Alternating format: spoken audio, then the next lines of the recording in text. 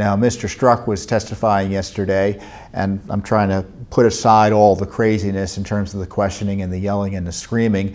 It was incredible to see, for instance, the Democrats applauding Mr. Strzok. He'd been escorted out of the FBI. The IG found his testimony to be unpersuasive and said that his conduct really brought disrepute upon the entire agency and was completely at odds with the ethics as far as they went at the FBI and Justice Department. But of course, it becomes a partisan battle in Congress. So that's why it's up to Judicial Watch and you, honest viewers, to kind of cut through it all and figure out what really went on. So Peter Strzok confirmed he wrote the text messages. He says they weren't indications of bias. Obviously, that's not believable. But he did say that the documents or the bias didn't impact his investigation.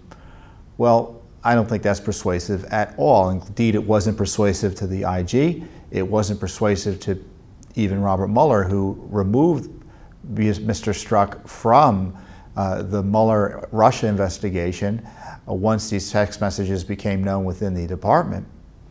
Of course, Mueller hid that from the American people for 4 months. So now we know what Mr. Strzok did. You can see from his testimony yesterday, he still hates President Trump. He's not a terribly credible witness in my estimation. But what do you do about it? What do we do about it? I mean, yesterday there was a lot of yelling about whether his emails or text messages demonstrated bias. Well, they didn't demonstrate bias, they demonstrated corruption. This man was running the Clinton email investigation, and he was running the Russia-Trump investigation. The IG saw his refusal to act quickly on the investigation into the Wiener laptop emails, which contain Clinton emails that they found in September of 2016. They sat on that for a month. And the IG thought that Strzok's pro-Trump or anti-Trump bias impacted his handling of that issue, because he was focused and hyper-focused on getting Trump at that time, talking about impeachment almost, I think, the day after Mueller was appointed. So now Congress likes to hold hearings, but the hearings don't often amount to much because of the process, because of the way the hearings are conducted. Now you see these hearings and you say, well, that's the way it's always done. No, it's not the way it's always done. Back in the day, and not all former congressional practices need to be revived because some of them weren't good, but in this case they were good. And they used to have, on major hearings, you would have a minority counsel and a majority counsel, basically a lawyer whose only job was to investigate the issue at hand and to question the witness on behalf of the committee. So the Republicans would have their counsel ask questions of the witness, and the Democrats, or the minority, oftentimes back then it was the Republicans who were in the minority, would have their counsel answer questions.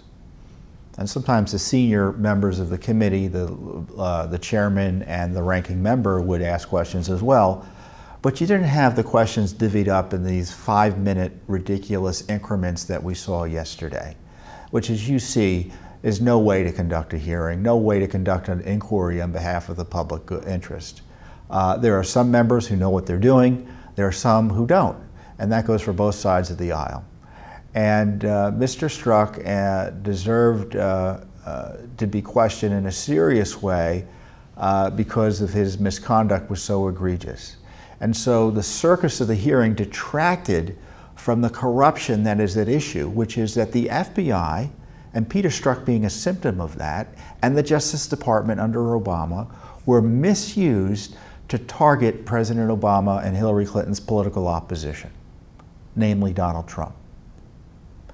So you've got this circus atmosphere that distracts from the outrageous corruption at the Justice Department and FBI. So we have this hearing. And what was the goal of the hearing? I don't know what the goal of the hearing was. If I were running the hearing, I would think, well, okay, we already know he wrote the text messages. We already know from the pre-interview, they did a deposition of him, they questioned him beforehand behind closed doors, that he was going to say what he said, which is that you can't believe his text messages that talked about the investigation in a biased way biased the investigation. So what do? Well, you tie the text messages to specific acts in the investigation that went either for or against his political targets or friends.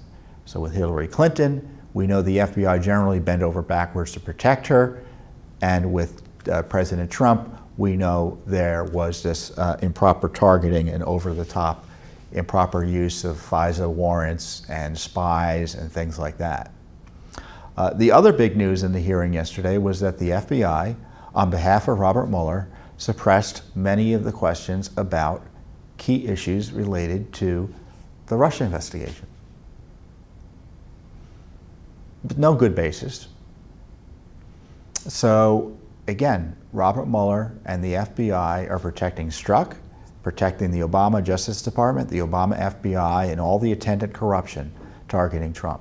So that's the big news yesterday. And the other big news is that Mr. Mueller really didn't question Mr. Strzok, at least according to Mr. Strzok.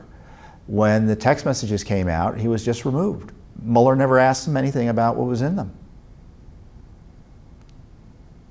So if I were Congress, I would bring Mr. Mueller in to testify.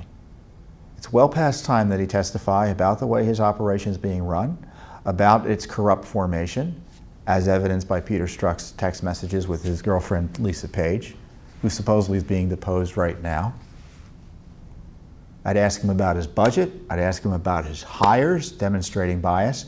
Do you know that Mr. Mueller just hired 4 more lawyers, not one of whom was a registered Republican? We do know one of them, I think, a Mr. Kravis, is a new hire of Mueller. He worked was as a political appointee in the Obama White House counsel's office. So if he's looking to reassure sensible Americans who want an investigation that is not only free from bias, but even the appearance of bias, as Mr. Strzok might like to say, why is he hiring all these Democrat partisans to target President Trump with this gargantuan investigation? So Mr. Mueller needs to be brought in to testify. And then secondly, we learn further that about this this DNC Clinton dossier. Of course, the FBI suppressed questions about that dossier, which was improperly used to get a spy warrant on Donald Trump. So there you've got the deep state FBI, Christopher Wray, the president's appointee at the FBI, who answers to Rod Rosenstein and Jeff Sessions, all covering up and protecting Mr. Strzok from having to answer questions about that corruption. But we learned that key elements of that dossier were funneled to Mr. Strzok from Bruce Orr, whose wife worked for Fusion GPS, Nellie Orr, which Judicial Watch has multiple lawsuits on, trying to get information about that, despite stonewalling from Congress, from the Justice Department and FBI. So talk about an inside job.